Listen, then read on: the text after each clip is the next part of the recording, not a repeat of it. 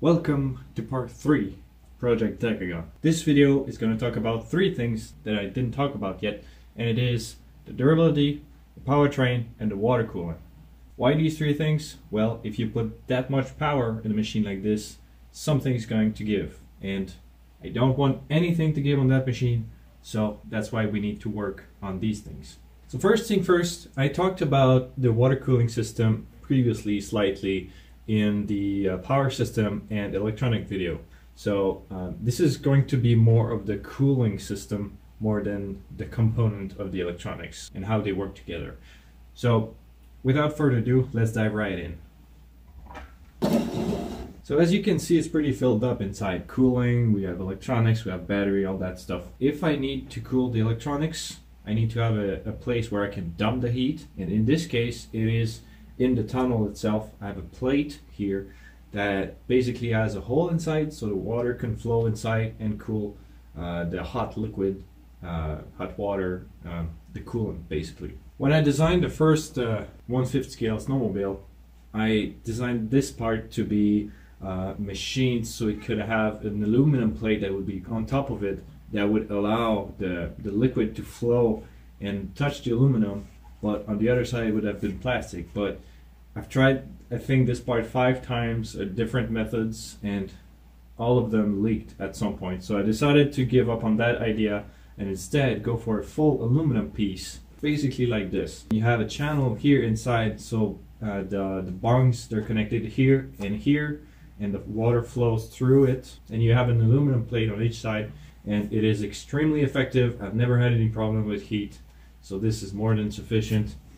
You don't want the water to be too cold when it hits the speed controller because it could create some condensation.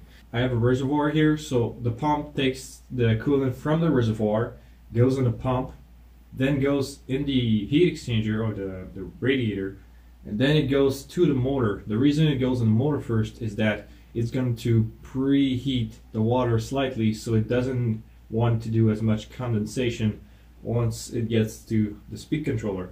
So it goes from the motor into a little filter, which is a standard nitro filter. It's mainly just for big particles. And then it goes in the speed controller, where I've machined 2 aluminum pieces to dissipate the heat of the MOSFETs. So after it goes from there, it goes back into this little reservoir here. The only reason I have this reservoir is because this is a closed system, so it's not vented to the atmosphere.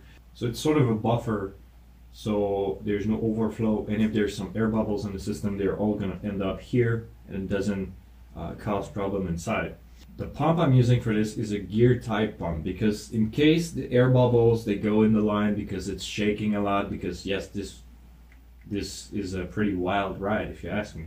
So sometimes there are air bubbles in the system and they go in the pump. So if it was a centrifugal pump, there would be a high chance of the pump stalling because of the air bubbles and would not be capable of self-priming itself. It could probably do it if it's lucky and there's not too many air bubbles, but normally a gear type prevents that because it can take the air bubbles out and still be able to pull some coolant.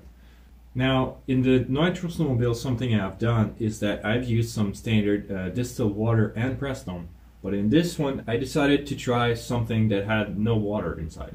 That's why I got this Evans waterless coolant. So basically this has no water inside, so that means if it gets close to 100 degrees Celsius boiling point of water, this is not going to boil.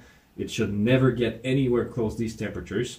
But the main reason I used it is that if it goes, if the pump is super efficient and, you know, too much heat dissipation, this will not freeze at 0 either, and you don't need to have Prestone in the line to prevent that.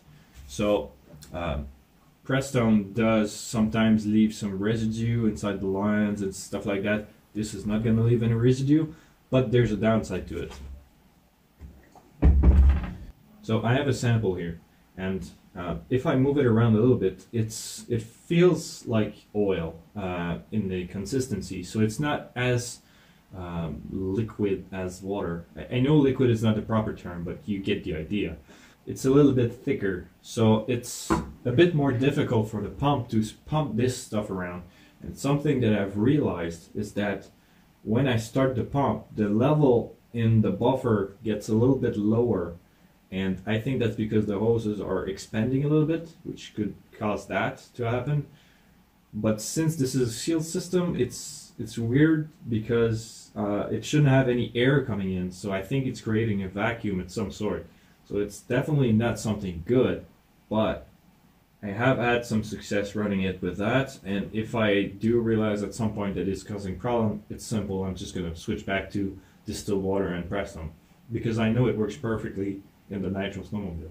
The downside to using that product is that it's not as efficient as water at cooling a machine like this, because it doesn't have thermal dissipation unit. I'm not sure what the name of it is, but I can put it here. It's not as efficient as a cooling medium. So, because I've tested water and that stuff, and water is a couple degrees, like 5 or 6 degrees cooler under the same kind of load and situation. So if I really have some problems in the future, I'll just switch back to water. It's not a problem.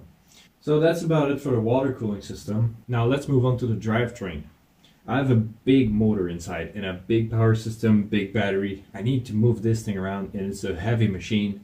It has plenty of power to move it, but you need to watch out because these gears need to be able to pull that sled forward with all that power in front of it. From the very start of the project, something I did is that the main spur gear, normally it's plastic. I think it's a Delrin plastic. I was expecting it not be able to withstand the power of this machine, so from the get-go I went to metal. But I realized that was not the only thing that would pull me back. The gears I had before were sort of a vented gear. Let me show you.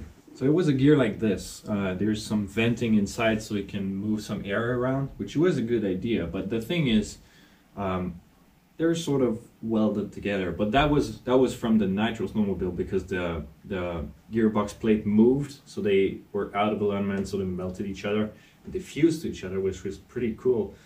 It's not nice, but it's cool, I guess. I decided that the gears would be 100% filled, no venting in place, just make it as tough as possible. So that's what I did, and it went fine for a couple rides. But then I started to have some other problems here and there. I think the plastic that I used for these were a little too soft. So with the high power and heat and friction, they eventually melted together. So now what I'm doing is that I'm using high temperature plastic. So it's high temperature PLA, or heat resistant PLA. And I've never had a problem with these gears from friction. But I have another problem that I had for that, and it's a bit hard to explain because I took it apart. But normally the axle inside of the gear, if you just have plastic, it's going to explode, because the plastic, if it takes an impact, it's going to delaminate in the direction of the axle. So what I do is inside the axle I put either a stainless or carbon fiber insert, so it does not deform under the high loads and forces.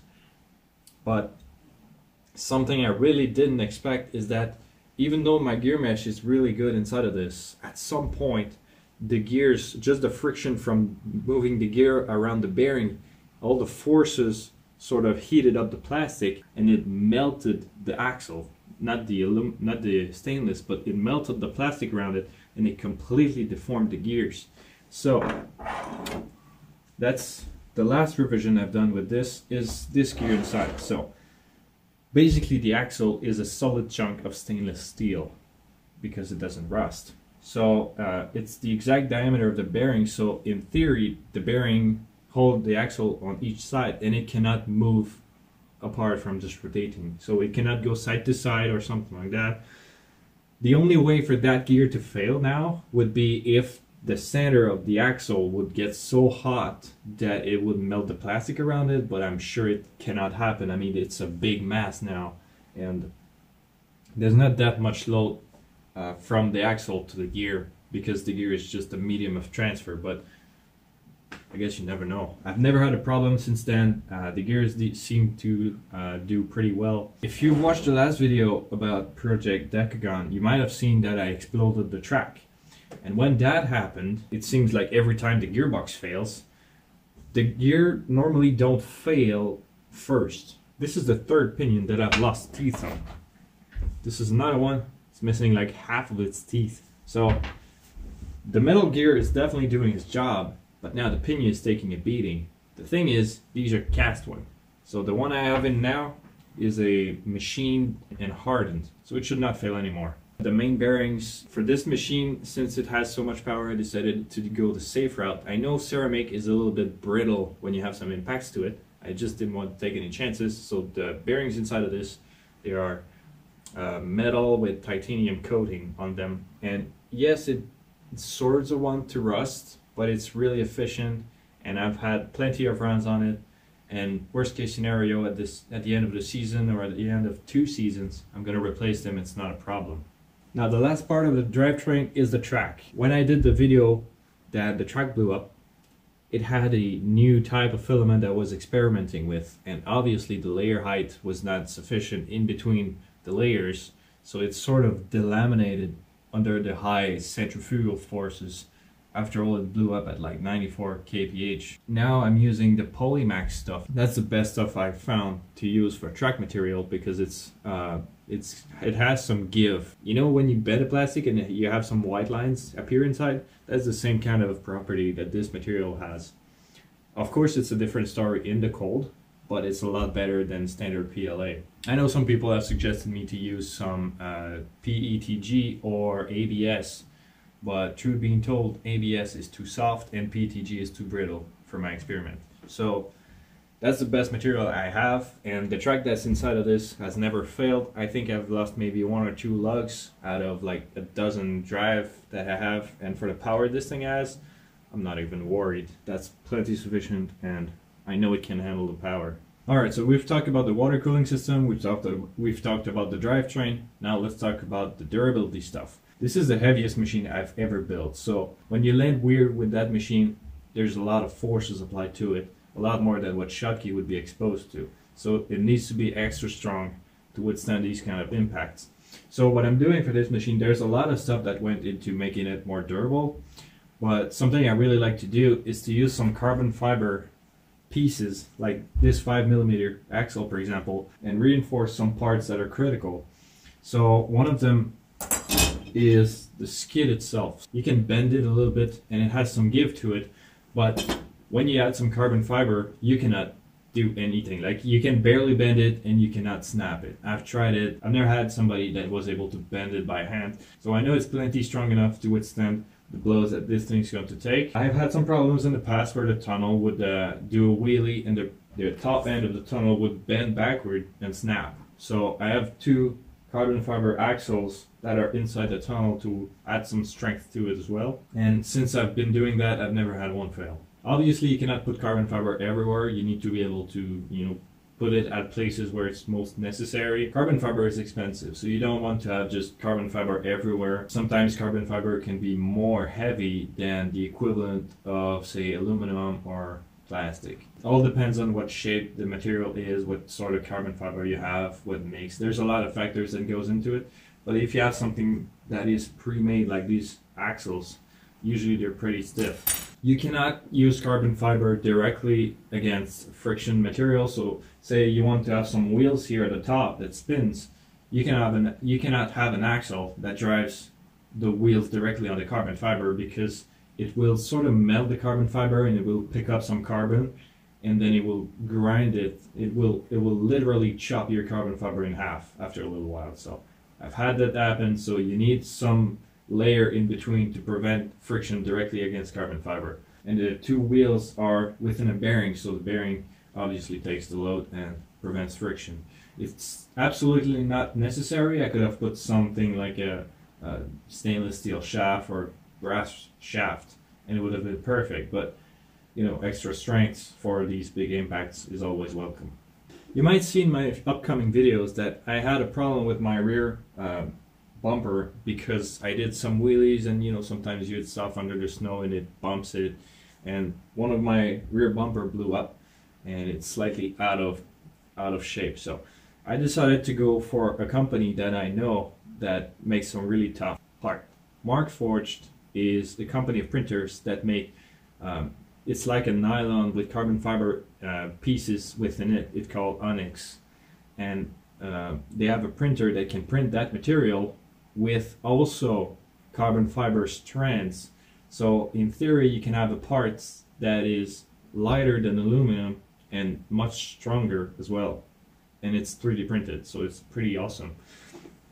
So I sent him, there's a guy near me that has a printer like that, so I sent him the file of the rear section of the bumper, and he got me this. So I know it looks like any other printed parts, and it's a little flexible in that direction, but in this direction here, you cannot break this. It has a carbon fiber all around the pieces. Here's a picture of what the inside looks like. All the blue lines are carbon fiber lines, so it will not break in that direction. So I just take that part and put it there. But, you know, sometimes it's just not enough. So if it breaks, I've never had any problems with these parts before, but if it breaks and I need to replace it again, I'm not going to reuse again that material, because now I have some solid carbon fiber pieces. Look at that. It's real carbon fiber. It's the high quality stuff. And I have a few bumpers like this. So if I do sell some units in the future, there's a good chance some of them might have this solid carbon fibers. And you know, it's a long piece, so it can add some support all the way to the back up to the seat and parts that are really important. And the rear axle is not going to break because it's also carbon fiber. So like this, you have carbon fiber on the side and you have carbon fiber going across and like that. So it's really, really tough material. So if I ever have a problem with that bumper, I have this. A lot of people like when I go in details about my design. So I'm going to go a little bit in details on the tensioning system. I'm going to do my best to explain it, but it's not necessarily an easy thing to explain. Say you're doing a wheelie and you land upright like that. All the force is going to be applied directly on the rear wheels, and it's going to push all the load forward, right? Makes sense. But now, this is the little part that I have my tensioning system attached to. So here you see where the axle goes with the wheels, and if I push directly forward, what it wants to do is to go like, if I'm holding it like that, it wants to go up like that. So if you have a really high load, it's going to want to bend the tensioning system axle. So what I had to do is add a little piece that prevents it from pushing down. So it's a little wing, I call it like a little bird because it has some little bird's wing shape. So basically what it does is it pushes down and it just glides across the skid. So it transfers the weight from going down to going just straight ahead. And I've never had a problem with them after that. The axle I'm using now is a carbon fiber tube, like a round tube. It's super lightweight. It's also what I've used on Schottky, and it does the job wonderfully. Never had a problem with them. Something also important to note is that sometimes going hard material like carbon fiber is not always the solution. So if you have something that's really exposed to the elements, say this handlebar right here, if you flip around and you have something really hard and tough, usually it snaps. But if you have something flexible like that, you cannot break this. It's going to bend, and it's just not going to break. So some parts you can go harder or better material, but at some point just going softer is actually the solution. So I have a few parts in the machine that are made of TPU, which is a flexible polymer. So I have the handlebar that are flexible, I have the lower A-arms, and sometimes the spindles. This one is hard spindles, but sometimes soft spindles actually goes a long way, and it helps dampen hard bumps, and it helps the suspension a little bit. The last thing I'm going to talk about today is shocks. Normally I'm using a shock like this. This is my own design. So you have a little canister like that, and you have this part, which is basically a rod end on an axle. So you put 1 and 2 together, and you put a little block inside. That's just a collar, like a 1/8 collar once again. You put it in, you tighten up, and it locks inside, and you cannot pull it out. And then you add a little spring, and that's it. You have a shock. What you would want to have is a dampened system, so like with oil shocks. Here's a good example of one I really like. Their product, they're G-made shocks, and they work really, really nice on most of the machine I've put them on. But there's a downside to it. This is heavier than the stuff I have made before, but the main downside is that it can work flawlessly at room temperature. But when you go outside and it's -20 or -30, you know, that oil gets really, really thick. So you can take the snowmobile and drop it, and it's just going to crash down. It doesn't want to dampen. It's just going to try to compress the shocks, and it's solid. So that can break stuff actually. But I have some really light oil inside of these shocks. The reason, like the main reason after all this that I'm using these shocks on that machine is that I could not find a shock, like a spring like that was hard enough to withstand the weight of this entire beast. So I had to use these shocks, and most of them are cranked up pretty high. You can see where the little compression ring is. It's very low. So most of them are getting close to maxed out. And so I have some piggybacks in the front because they look cool, and I have some aeration in the back because the piggyback would not fit inside the tunnel. So the only downside again is that in the cold oil, it's no good. It's too stiff. So that's about it for this machine. There's a lot of stuff that goes into it, and I didn't go in details about everything, but it gives you a good idea on what went into it. Now, I know you want to see it run. The upcoming video is the first run I've ever done on that machine in the snow. So thanks for watching, and thanks for riding with me. It means a lot to me, so have a nice day. This is a big day. This is finally the day I'm going to test this thing. This thing is worth more than my car.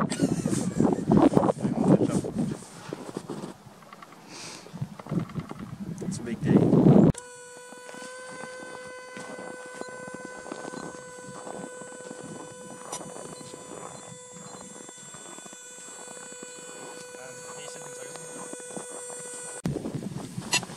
So what I really like about this transmitter is that you can have everything that you need to watch out. Since my motor is overvolted, I need to watch out for my RPMs, temperature for the driver, temperature for the motor, and I'm waiting for a sensor for the battery, and one of them is the BEC for internal electronics. Really happy with this transmitter. It's really overkill for something like this, but that's the only one that offered all the features and a quick response time for something like this. So without further ado, let's test this thing.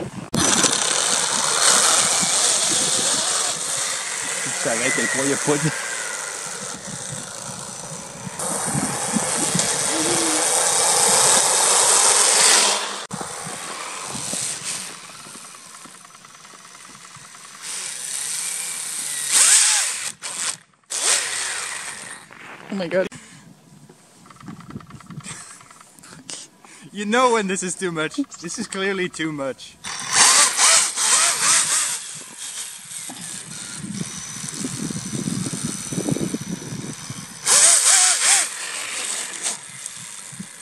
So far I didn't go above half throttle.